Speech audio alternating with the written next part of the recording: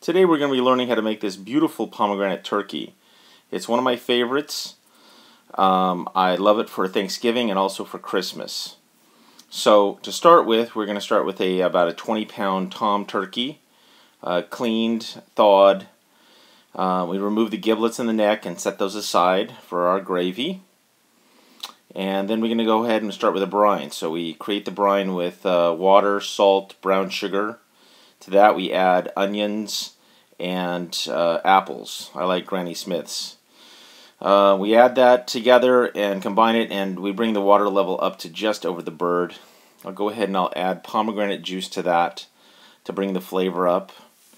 Now you can brine your turkey for 24 to 48 hours. I did that in the refrigerator in my stock pot. Okay, after that you remove the turkey and you let it get all the water out of it and dry it out and ready for stuffing.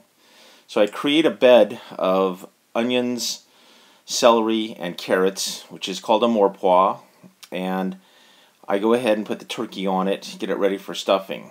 I pick these pomegranates from my tree, and I go ahead and I shuck them. And then I go ahead and take the pomegranates that I've shucked and go ahead and add it to my vegetable mix for my stuffing mix. This is a shortbread stuffing, which is, or cornbread stuffing, my bad. I go ahead and it's piping hot right now, and I go ahead and I put it in the cheesecloth. I go ahead and tie it up because I'm going to put this in the bird, and then I want to be able to remove it very easily.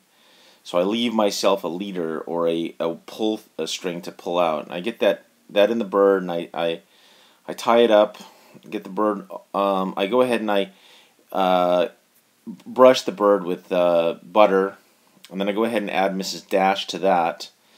Then I go ahead and put a cheesecloth on it to hold everything in place. I'm going to add a little more Mrs. Dash. I put that in the oven for the first 15 minutes, doing nothing to it.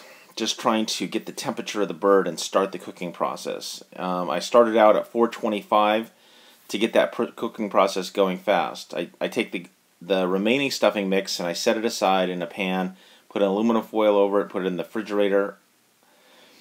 At 15 minutes I go ahead and I pour a bottle of white wine over the turkey to start the basting process. I cook it another 30 minutes with no cover on it at all, getting it golden brown. Still at 425. I reduce the heat down to 350. I go ahead and pour a bottle of pomegranate juice on top of that. I cover it with aluminum foil. And here you can see I've reduced the temperature of the oven to 350.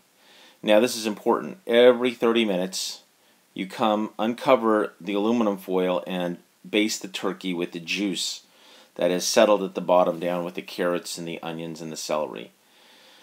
So every 30 minutes you set your timer, you get up, and this is another 30 minutes have gone by, and I'm basting it again. You can see that every time it's getting darker and darker and darker.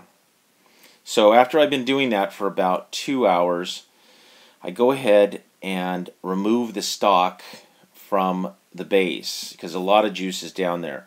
I go ahead and I pour another bottle of pomegranate juice on it, and I continue to baste it every 30 minutes. When I get to about 3 hours, this is what the turkey looks like, okay? So I've been cooking it for 3 hours. I go ahead and I pull the stuffing out at 3 hours so that the bird can continue to cook without the stuffing inside of it. I go ahead and set that aside, let it cool down so I can handle it. I continue to baste the turkey with the pomegranate juice and the drippings that are down there. I go ahead and take the sack of stuffing mix, and I go ahead and cut it open and spread it out in that. Set that aside, and I continue to baste the turkey every 30 minutes for the next hour to hour and a half until I get to temperature. My goal is to get the temperature up to 165 under the wing. I mean under the breast. Okay, at 165, I can go ahead and start glazing. I've finished cooking the turkey, and it's now all about presentation. So I glaze my turkey with honey. You can do honey pomegranate honey, or even pomegranate jam if you wanted to. So basically, this is the finished bird. It's very beautiful at this point. We go ahead and sit it out on a rack for cooling so that we can start carving it up. In the meantime, I'm gonna turn my attention to the gravy and the stuffing. I go ahead and put my stuffing in the oven and start its cooking process. I put it in the broiler. I take the giblets and the neck and I cut it up and I brown it. Then I deglaze that pan with the set aside gravy, and then I add that to my morpois at the bottom. Here's my stuffing, almost done. I go ahead once it's crisped up and I pull it out, put it aside. Then I go ahead and remove the morpois and the giblets and everything like that from my gravy. Now my gravy, I've strained it and I'm ready to thicken it. So I add a little bit of a slurry that I made with cornstarch and water, and you're going to end up with gravy that looks like this. And it's fruity and it's very delicious. Okay, so cutting and carving the bird. I start to remove the wings, the legs, the breast meat. So basically, I'm left with the carcass that I put aside. Okay, and that's another segment that I'll talk about. But I plate my turkey up with big chunks of breast meat and dark meat. Now this is the finished product. You can see how big and juicy the